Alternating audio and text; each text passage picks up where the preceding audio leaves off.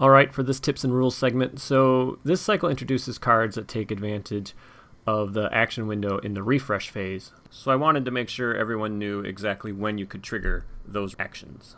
Like Peace and Thought. Exhaust 2 heroes to draw 5 cards. It's a refresh action. You do that at the end of the refresh phase, after you've already readied all of your characters at the end of the round and raised your threat. The Imladra Stargazer has an action that lets you exhaust her, and then you can look at your top 5 cards of the deck and return them in any order.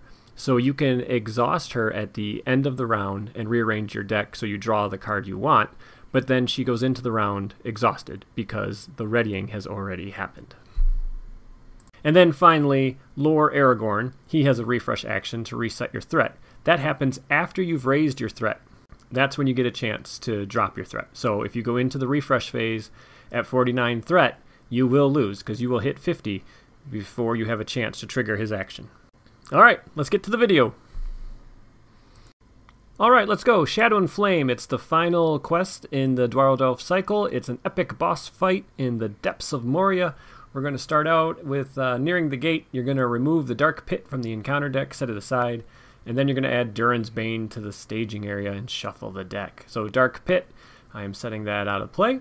That'll come into play later, and we're going to shuffle the encounter deck, and then we're going to take a look at Durin's Bane.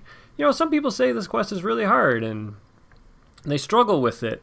I mean, what's the big deal? I mean, how bad could Durin's Bane actually be? I mean, it can't be that bad, right? All right, let's take a look at this guy. Oh, okay, yeah, he's horrible. Okay, so he's got a 1 engagement cost, 4 threat, 6 attack, 3 defense, and 27 health. Balrog, Flame, Shadow, regenerate 3, so that means he will regenerate 3 health at the end of the round. He's indestructible, players cannot play attachments on him, and then he can't leave the staging area, and he's considered to be engaged with each player whose threat is 1 or greater, and he attacks each of those players in turn during the combat phase, getting a shadow card each time. Well, that's horrible. So let's take a look at my my hero lineup before we get going into this quest. So I will be using Elrond, who came with this pack. He's incredibly powerful, as he should be. 13 threat, 3, 2, 3, 4. He's lore. Noldor, Noble. You may spend resources from Elrond's resource pool to play allies of any sphere. And then when someone is healed, he does an extra point of healing. So very awesome. He is missing the healer trait though, so I mean, that doesn't make any sense, but whatever. Okay, we're also going to play with Eowyn, so, you know, standards questing for 4 type thing, Spirit, and then Prince Imrahil. I actually have a really cool alt art Prince Imrahil. I believe this was given by the Grey Company at Gen Con one year. So really awesome alt art. So I'll be using that. He's 11 threat, 2, 3, 2, 4, Gondor Noble, leadership, response. After a character leaves play, ready Prince Imrahil, limit once per round. So that's kind of a spoiler of what's going to be happening with this deck. I'm planning on a lot of characters leaving play. I mean, you saw the Fire Demon up in the staging area, right? Alright, so I will be using tokens to keep track of my resources instead of my threat dial, because I do have the 2020 Fellowship kit, as you can see, and since everything from that kit uses the art from this pack, I thought it was super thematic to use the threat dial of the Balrog art. Alright, my starting threat is really high, 33, so let's read 1B. It's 9 quest points. When revealed, reduce each player's threat to 0. Reveal X cards from the encounter deck where X is 1 less than the number of players in the game, and add them to the staging area. So this quest lets you drop your threat all the way back down to 0. So that's really, really awesome, because you can start with any 3 heroes you want. It doesn't matter what your starting threat is. You get the benefit of having 0 starting threat, which is excellent and freeing. Also, the Dwarrowdelf cycle introduced a lot of secrecy cards, and they are pretty powerful. So as long as your threat's under 20, you get the secrecy benefit on the card. And so yeah, starting at 0, that means you're probably going to be under 20 for the entire game. So in my opening hand here, I'm hoping to see Vilya, of course. Vilya is the ring that goes on Elrond, and it's amazing. And then I'm also hoping to see secrecy cards, Imladra Stargazer, and other allies. And I'm just planning on chumping. Every time I get attacked by the Balrog, I'm planning on chumping it. Okay, so Master of the Forge, fantastic card. Lets you search the top 5 cards of your deck for an attachment and add it to your hand. That helps me find Vilya. There's a Stargazer, so I get to look at the top 5 cards of my deck and rearrange them. She's amazing. One of my favorite allies in the game. Hey, a Secrecy card. Timely Aid. So it only costs 1, even though it says it costs 4, because it has Secrecy 3. Reveal the top 5 cards of your deck, and then put an ally into play. Then shuffle the other cards back into your deck. There's Steward. I got a nice cheap ally. And some card draw. Elrond's Runes. Draw 2 cards, then discard 1 card from your hand. Man, I've been really missing not having cards like Elrond's Runes and Master of the Forge in my deck. So this is a really good opening hand. I'm just missing Vilya, but between the Stargazer and Master of the Forge, I should be able to find it. So your number 1 strategy most likely is don't raise your threat on turn 1. Get a free turn. Holy cow, that is an awesome draw. So my single copy of Unexpected Courage. That's great. All right, so I am going to play Stargazer. Remember, Elrond can pay for allies of any sphere. I'm going to exhaust Stargazer. I throw the thing on her in a minute. And that lets me look at my top 5 cards. And there's Vilya. Okay, so now I just got to put Vilya on top of my deck. So that's the card I draw. And now I'm going to rearrange my other cards. So if I make Faramir the next card, and then Timely Aid. So, you know, you kind of do some sorting out. So, yeah. So if I draw Vilya next turn, I can Vilya in Faramir. I'll explain how Vilya works in a minute. And then the next round, I will draw Timely Aid. And you can just set up your next couple turns of card draw. So like I said, Stargazer should be exhausted. Looking at my hand, I'm going to save my leadership resources so I can get Steward into play. There's me remembering to exhaust the Stargazer. And let's commit to the quest. So 1, 2, 3, 4, 5, 6, 7, 8, 9. That should be good. I'm up against 4. I just don't want to raise my threat. If I have to raise my threat, I'm kind of screwed. Okay, no problem. It's just a fiery sword that makes the Balrog even stronger. You know, you hear a lot of people, they always reveal that card that's a doomed 1 on turn 1 and get attacked by the Balrog. That sucks. That really does. I mean, that's almost a scoop, or you just do an alternate universe where you just say, okay, let's pretend I revealed something else. All right, so I'm going to raise my threat. Going up to 1. Everyone's going to get some money. And then, of course, I know what I'm drawing. It's Vilya. Okay, so I'm going to play Steward of Gondor on Elrond, since he can spend his resources for any ally. It just makes sense that he gets Steward of Gondor, so he now has 3 resources. So Vilya costs 2, it's a ring, it's an artifact, it can only go on Elrond, and then he gains the Spirit resource icon. And then you can exhaust Vilya and Elrond to discard the top card of your deck, and then you can put that card into play. If you cannot, you need to put that card on the bottom of your deck. So that is why Stargazer is so great, because I can make sure the top card of my deck is a card that I want Vilya to put into play. This deck I built allows me to do blind Vilyas, because I don't have duplicates of any of the uniques except for Vilya itself, and then another attachment that can go on Elrond. So even without Stargazer, most likely when you do Vilya, you're going to hit something that you're glad you put in play. Alright, so let's exhaust Elrond and Vilya, and we're going to get Faramir. So Faramir we knew was on there thanks to Stargazer. So he's great, of course. He can be exhausted and then give everybody +1 willpower. I do have those 2 resources on Elrond, so I'm going to put in my first chump blocker of the game. So Guard of the Citadel, don't get too comfortable there. You're about to be fed to a Balrog. So, you know, no hard feelings. Alright, time to commit to the quest. 4, 6. I'm up against 4. And we get the Goblin Swordsman. So he has 1 threat, and my threat is way below his, so I don't need to engage him, so I won't. I start to make some progress.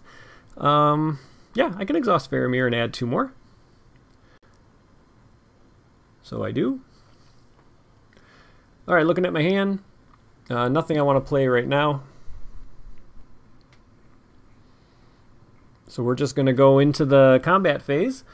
The Balrog is going to get a shadow card. He's attacking for 6 + 3 because of the sword.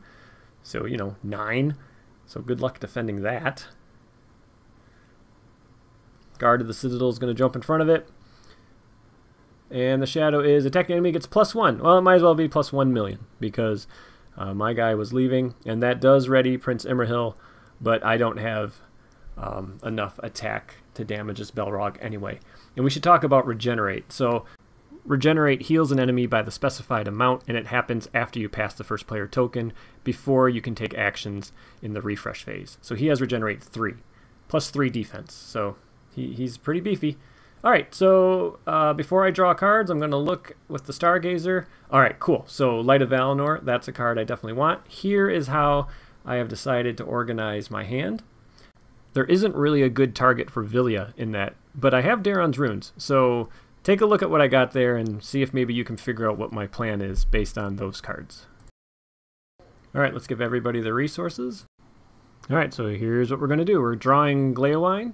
Gleowine's going to come into play, going to cost 2 resources. I will then use Gleowine to draw a card. The card I draw is Light of Valinor, of course. Light of Valinor you attach to a Noldor Sylvan hero, and the attached hero does not exhaust a quest. Alright, I will now play Daron's Runes, draw 2 cards, and then discard a card. So I draw Timely Aid and Henemarth Riversong. I can now discard a card. I'm going to discard Master of the Forge. I've pretty much found my attachments that I need. That's the other thing. With only 1 Unexpected Courage, since I'm only using 1 core set, Master of the Forge can really help find that. Alright, so now I'm going to play Timely Aid, because the only card I know at this point is Gandalf. So I'm just hoping there's another ally besides Gandalf, and boy is there ever! I got Gildor and Glorian in my top 5 cards there. So Timely Aid lets you look at your top 5 cards, and then put one of those allies into play that you looked at, and then you shuffle everything back in. Ziggle Miner is also really good with the Stargazer, because you can arrange your deck, and he can discard the top 2 cards, and after you named a number, you could get resources if you discarded cards that cost the number you named. But I'm going to put in Gildor. You can exhaust Gildor, and then look at the top 3 cards of your deck, and then replace one of those cards with a card in your hand, and then put the cards back in any order you want. So, you know, this cycle added a lot of cards that let you manipulate your deck and kind of go through it and use it, search it. Makes it a lot more fun. I mean, when I was just playing with those core set cards, I was wishing I had more of these types of cards, because they're fun. It makes the game really fun. So, yeah. Light of Valinor, that means Elrond is not going to have to exhaust to quest, so he'll be questing every round. And since I do have Unexpected Courage, I will eventually be able to use him like 3 times around, but I can't afford it yet, so I will play Henemarth Riversong. He lets you peek at the top card, and we're going to get this really goofy looking goblin. He's just weird looking. But anyway, I got to deal a damage to a hero I control when he's revealed, and then after a character leaves play, he gets shuffled back in. So that's an easy effect to miss. So Henemarth lets you peek at the top card. So now I know what I'm going to be questing against. Knowledge is key, and so yeah, we're going to go into the quest phase. So let's send 4. Elrond's being sent, 5, 6, 7. I'm going to reveal that goblin. I will deal a damage to Eowyn. I'll exhaust Faramir to add a couple more, and we do advance to the next quest stage. 2A is just flavor text. And then here we go, 2B, 16 quest points forced. If at least 1 hero committed to the quest this round, place 4 progress on this quest card. And then once you get to 16 progress, you advance to the next quest stage.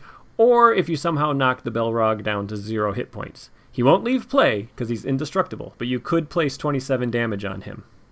Since a hero was committed to the quest this round, I will place those 4 progress on the quest stage. Alright, so I'm not going to engage any of the little enemies. Let's talk about how we're going to handle combat. So I have Gildor and Glorian ready, and I also haven't used Elrond and Vilya. So Gildor lets me look at the top 3 cards of my deck and rearrange them. I get to put 1 in hand, and I get to add 1 to the top of my deck. There's my Dunedain Watcher. So as long as I survive combat without a nasty shadow this turn, I'll have her in play next round to cancel a nasty shadow.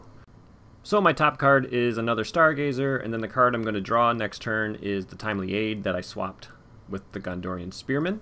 So I will use Elrond and Vilya, pop in the second Stargazer. I already have 1 in play. So I just don't need a shadow that makes me discard all my attachments. That's what I'm worried about. If I had to discard all my attachments, that would really slow me down. And I get... crap, I see the word discard. Discard an ally. Okay.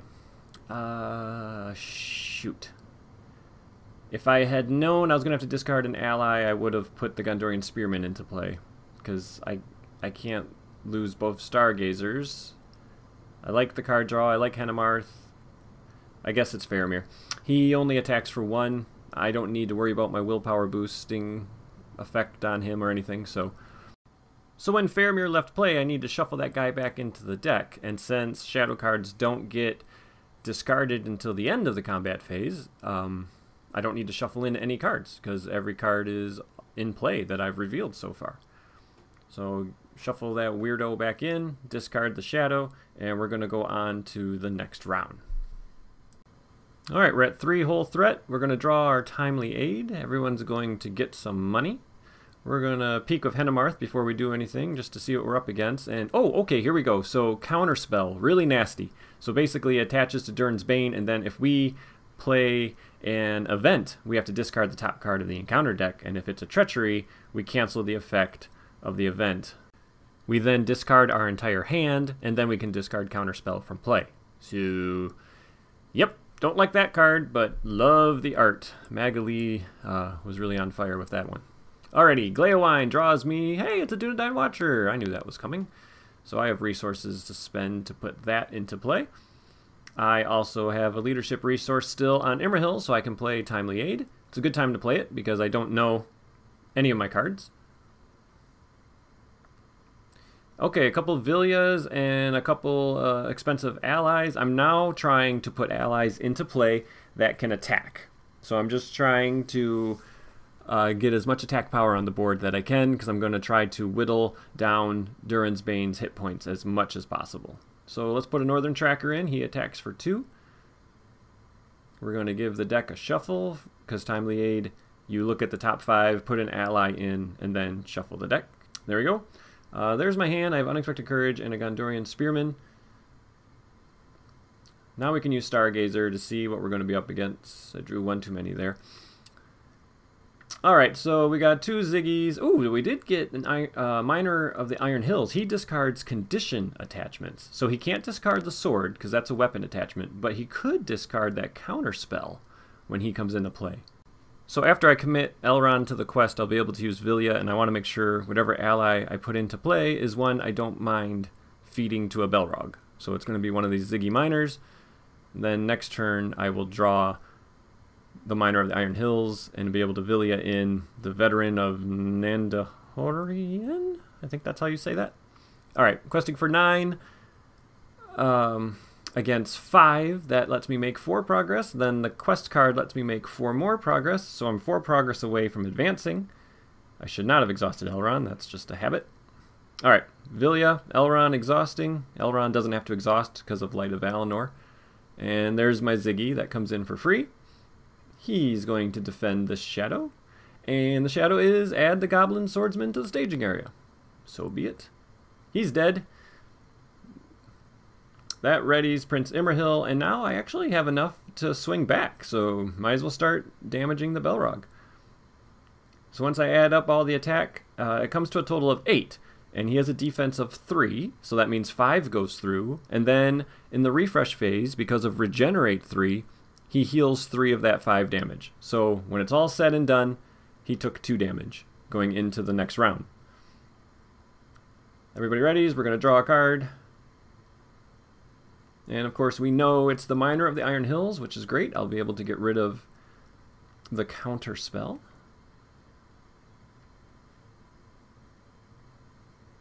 So looking at my hand, definitely want to get that Unexpected Courage into play finally. Eowyn can pay for that. Thank you, Eowyn. Here comes the Miner of the Iron Hills, thanks to Elrond. That will get rid of counter spell, so now I can play events again without having to worry about discarding my hand, which wasn't a big deal, but canceling the effective event is pretty nasty. Alright, let's see what we're going to be up against. And it's just a 1-threat enemy. No problem. I'm just going to keep questing over all these guys. With my threat being so low, I never have to engage them.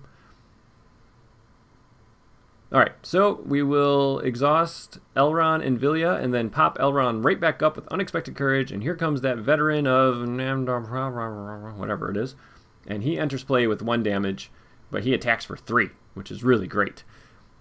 So I'm going to really be able to start wailing on this guy. Gleowine draws me a card, and it's that Erebor Hammersmith. Okay, so if I ever do have to lose all my attachments, I shouldn't have to because of the Dunedain Watcher, but if I ever do, I can play the Hammersmith and get it back into hand. Alrighty, so I'm going to be up against 7 threat with just my heroes. Elrond not exhausting. I'm sending 9, which is great. So the quest card says if you sent a hero, place 4 progress. I only needed 4. So we're good there. And we're going to advance to stage 3. And this one, I want to talk about this quest card for a second. It has 1 quest point. When revealed, Durin's Bane is going to make an immediate attack against me. Then we add the Dark Pit to the staging area. Players cannot win the game if Durin's Bane is in play. If Durin's Bane leaves play by the effect on Dark Pit, the players have won the game. That has led to some interesting rules questions because that's the win condition. So what's with that 1 progress needed? A ruling I saw said you don't need to make the progress, but then why is it there? So it's very confusing. So I'm just going to make the 1 progress. I'm not really 100% sure how you're supposed to play it, so I'm just going to make the 1 progress. Alright, let's look at what Dark Pit says. It's 11 progress, but you don't actually want to clear it. Underground Dark, and then while it's the active location, refresh action, exhaust X characters to a maximum of 3 you control to discard the top X cards of your deck. If all discarded cards have a printed cost greater than the remaining hit points on Durin's Bane, you may discard Durin's Bane from play. So that is how we're going to win. We're going to whittle down his hit points, and then using Stargazer, we're going to make sure our top 3 cards of the deck have a printed cost higher than his remaining hit points. Okay, so he makes an immediate attack. I'm going to put the Miner of the Iron Hills in front of that, and the shadow is attacking enemy gets +3, might as well be +300. And my Miner leaves play. That readies Prince Imrahil. And then we're going to get attacked in the combat phase. I don't have a great target for this attack, so it's going to be the Northern Tracker, but that's okay. 2 attacks in 1 round. It's a little tricky sometimes. And we get, hey, if it's Durin Bane, it gets +3. Might as well be +3,000. Okay, Northern Tracker, see ya. And then we're going to swing back with everybody that's ready. It's a decent amount of attack I can muster up right here. It's a total of 11, so 8 goes through, and then 3 of that 8 will regenerate, so he will carry over an additional 5 damage to the next round. So he has 7 out of 27 damage. Okay, so now I can use Stargazer before we go to the refresh phase. Alrighty, so Resourceful, that costs 4, but it's Secrecy 3, it gives you some extra money each round. There's another Vilya. I just want to get attack power in, and I like having a second Dunedain Watcher. That's really nice. So I'm going to leave my hand like this. And now we're going to go into the next round. Alright, I did all my beginning of the round things. Hennemarth is going to peek after I draw my card. It's a Ziggy, of course I knew that. Hennemarth peeks, and okay, it's the Mountain Roots. It's just a 1 threat location, no problem. So like I said, I'm going to make that 1 progress. Not 100% sure if I need it or not, but I'm going to. So let's get some cheap allies in play so I can handle Balrog attacks. 2 2-cost allies. Elrond can pay for allies of any sphere. Eowyn helps pay for the Ziggy. And then Gleowine is going to draw me that other Dunedain Watcher. And I still have 2 resources on Imrahil and 1 on Elrond, so I can put him in play. Or her, sorry. I can put her in play as well. That is all of my resources. 3 allies in 1 turn. Seems pretty good, and I still haven't used Vilya. So let's get a 4th one in there, and it's Haldir of Lorien. So, yeah, 4 allies in 1 turn. No encounter deck can keep up with that type of card economy where I'm throwing in that many allies in a single turn. Alrighty, so I'm going to be up against 8. Like I said, 1 progress is going to be needed. My heroes will be sending 9 willpower. So that's going to give me my 1 progress. So there we go. Now I can travel to the Dark Pit. And I'm just going to wail on this Balrog until I get enough damage that I can trigger the Dark Pit's effect.